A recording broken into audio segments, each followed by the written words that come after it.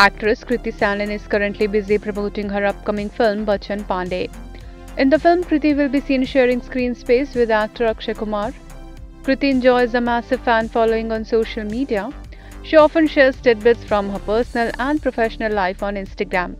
The actress on Saturday took to Instagram to share pictures of the outfits that she wore to one of the promotional events.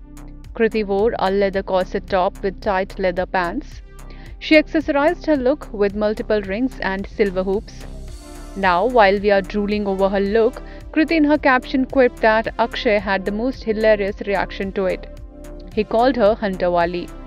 Kriti's post currently has over 451k likes on the photo sharing website.